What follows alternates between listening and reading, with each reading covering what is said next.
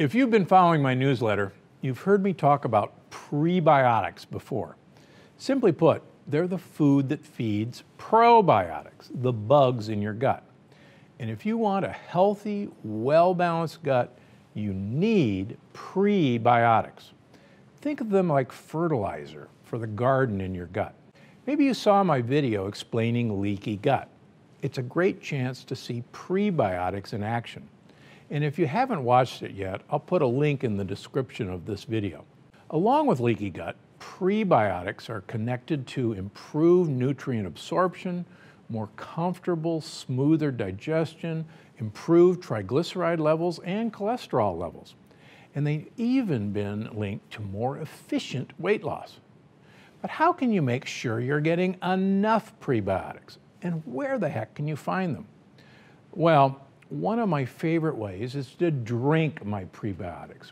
In fact, that's why I created PrebioThrive, my powdered prebiotic formula that dissolves in any drink.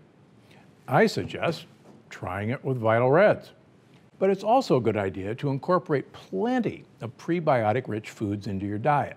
So today I want to share a few of my favorites with you. First, flaxseed. Not only is it a great source of fiber, but it's rich in healthy omega-3 fats. And you can bake with it, add it to stir fries or coconut yogurt, or even blend it into a smoothie. Now, it's important to realize that flax seeds have no lectins, and they can't be digested whole.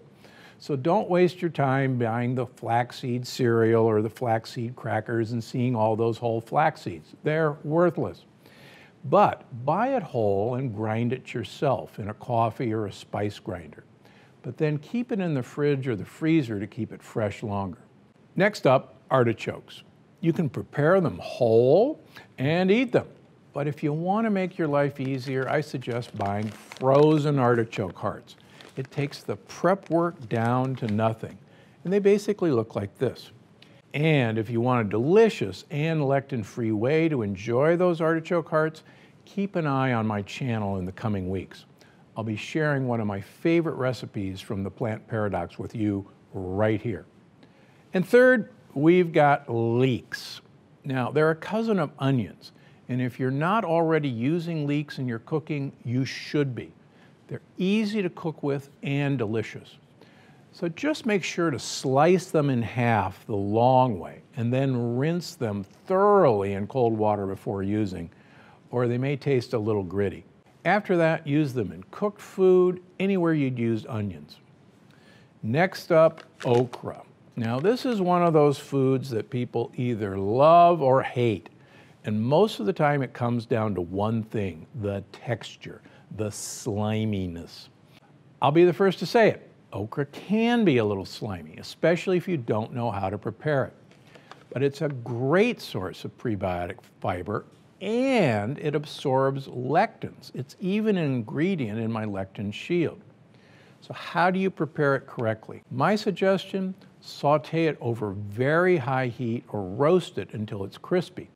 If you want a recipe, there's a video right here on my YouTube channel. And the good news, if you can't find it fresh, no worries. Frozen okra is available in most grocery stores and it's just as good. Just make sure to thaw it out and pat it dry before you use it to cut down on the slime factor. And last but not least, jicama. Now, this one may be brand new to you, or you may have tried it before. It's a delicious, crispy vegetable that tastes like a cross between an apple and a potato. And it's incredibly high in prebiotic fiber. Now, you can cook with jicama. It actually stays nice and crisp in a stir fry or saute. But in my opinion, jicama tastes best when it's raw. It's good shredded into a slaw, chopped with cilantro and onion in a salsa, or my favorite, cut into matchsticks or chips and used to scoop up guacamole. And sometimes I sprinkle it with lime juice and a little hot sauce and just eat it raw. Whatever you do, however you eat it or drink it, don't skip your prebiotic fiber.